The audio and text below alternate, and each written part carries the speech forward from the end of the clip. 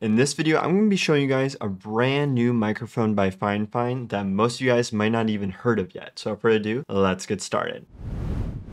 What we have here is a USB gaming microphone FIFINE RGB dynamic mic for PC with headphone jack for streaming, podcasting, Twitch, YouTube, Discord, and it's the K658. I'm going to show you guys what's kind of included in this box and where not is worth the cost for you guys. I'm excited about this RGB. I haven't seen that on a microphone yet. If you are a gamer, this might be actually a really cool new feature for you. And I gotta say, you guys, it's nice in a matte feel. It's got the FIFINE logo right there. It feels very premium. So they did a great job on the packaging. Ooh, I like the sound of that already. It comes with a nice manual that you can see right here, just in case you are trying to figure out how to set it up, which is awesome. We have a nice shock mount right here with instructions on what side to actually use. So I'm actually really glad that they included these instructions on which side is up and what side is down, because if you didn't know, in the past a lot of people actually used this side to plug in their microphone, and that was always wrong. So awesome job by FIFINE by making up that mistake by including the sticker. Then we have a USB-C to USB-A cable, which is awesome. And then we have the microphone itself, which looks super nice. I'm not gonna lie, you guys, I'm extremely excited about this microphone because it's got the RGB lights right here. It also has lights right here for the gain. The gain dial is massive. Look at how big that is. Look at my hand and look at that dial. It is huge. Right now I'm recording this unboxing on the Shure. They almost look like identical in size, look and feel and everything, and this feels premium. So I'm very curious to see kind of how this performs. And then in addition, they also include this tripod right here. One thing I also want to note is it does have this button right here in case you do want to ever turn off the RGB lights that are on the back. So just keep that in mind if you do not want those in your video. Now back to the setup.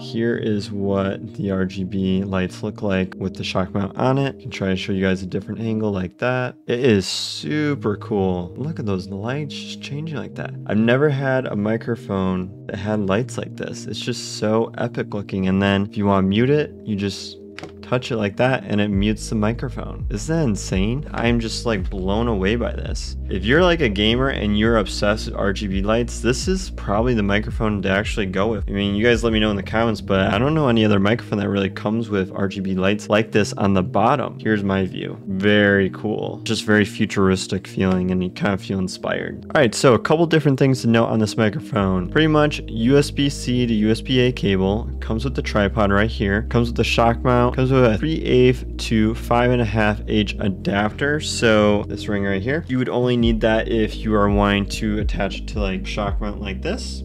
Otherwise, if you're putting it on just a tripod, you don't need to even use the metal ring, which is nice. And then they do actually have an additional metal ring that you use on the back right there to just lock it in place so that even if I have this upside down, it's not going to fall out. It's going to stay right there. And then as we're down here, you will see that we do have a headphone input jack. And then we also have the USB-C input right here to USB-A output to your actual computer, whatever device it may be. Keep in mind, this is a unidirectional microphone. So if I'm talking right on this side or over here, it's not going to pick it up. It only picks it up if you're talking straight into the mic front on. And you also want to keep in mind that you want to probably stay within 4 inches away from this microphone. It's not going to pick up as much audio if you are really far away from it. It's pretty much plug and play. So the second you plug it in, it's already hooked up to your device, and then you can set it up in OBS. So I'm going to actually show you guys how to set this up to OBS and then how to see what the actual microphone sounds like. So without further ado, let's get to it. Go here to add, then you're going to go to audio input capture. Don't click on add existing because right now I'm using the Shure Mv7 to record this, but we need to add this new microphone that you see right here. So we'll name it FIFINE